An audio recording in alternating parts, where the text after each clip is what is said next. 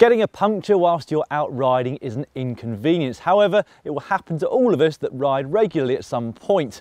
You can reduce your chances of getting one by making sure that you replace tyres when they start to wear out. But even then, it only takes a sharp piece of glass or a thorn and you'll have a flat tyre. We always recommend at a minimum that you take out a multi-tool along with a pump, a couple of spare inner tubes and a couple of tyre levers. And it's those last three which we'll need today to fix this flat tyre. Easiest way to get the back wheel out is to firstly put your chain down to one of the smaller sprockets here on the back. So just click the lever down, give it a few turns until it's onto that smallest sprocket. Put the wheel on the floor. Don't be tempted to turn your bike upside down and rest it on the levers because you can potentially scratch them. Just gently put it down on the non-drive side, preferably on a bit of grass. It's time to remove one side of the tyre. You don't need to take it off completely. Firstly, make sure that any air is completely out. Take one of your tyre levers, get it in underneath the beading on one side of the tyre. Take your other one a few inches further around, basically where you can get some grip underneath the bead. Sometimes with tyres you can just start to slip your tyre lever around like this and it will fairly easily come off all the way around. So one side of the tyre bead is completely off. Pull it all the way out until you get up here to the valve. Lift the tyre over to reveal the inner tube and you'll just be able to pull that inner tube out. Put it to one side on your bike and you'll know that that's the punctured one.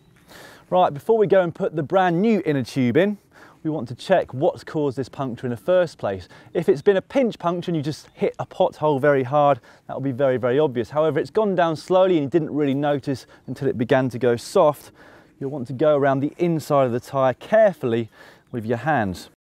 I say carefully because of course whatever's penetrated through your tyre and inner tube is likely to be very sharp, so it could penetrate through your skin as well. So in this case, the offending article is just a sharp thorn, which I've just been able to get out using my thumbnail. So once you're satisfied that you've got the offending item out of the tyre, it's time to put the new inner tube in. And that is much more easily done if the tube has got some shape to it and it's not just flat like this. So you've got a couple of options. You can simply undo the valve again here and blow it up yourself. Or if you don't want to do that, you can simply attach your pump and do the same thing with that. It doesn't need to be too pumped up, just to give it a bit of roundness so it sits inside the tyre a bit easier. So once you've got the shape in the tube, do the valve back up here. Find the valve hole on the wheel, which in this case is here, and then simply drop the valve through it after you've bent the tyre backwards. Then you want to get the bead over the inner tube there at the valve to start with, and you can start to tuck the inner tube in all the way around. So once the tube's bedded in, it's time to start putting the bead back over onto the rim. In some instances, I think possibly like on this one, you can do the whole thing by hand. However, if it's not that easy and it's a bit too tight, you can simply put the tyre levers up and use them to bend the bead of the tyre back on. But just be careful again that you don't pinch the inner tube with your tyre lever. Once you've got it seated back on the rim like this, we want to go around it step by step, pulling it over on the side that you put it back on, just to make sure that you can't see the inner tube protruding underneath the rim of the tyre, because if you do and you start pumping it back up to a high pressure, it can actually explode again. So I've just got a bit here where we can see the inner tube underneath the tyre. So before we start to pump it up, we want to make sure that that inner tube is firmly inside the tyre. There's no specific technique for this, it's just simply a case of trying to roll it around until you can't see the inner tube anymore on both sides. Once you're happy with that, we can begin pumping. Right, that's pretty hard now. I reckon that must be somewhere up towards 100 psi. And there's one last check that it's seated properly.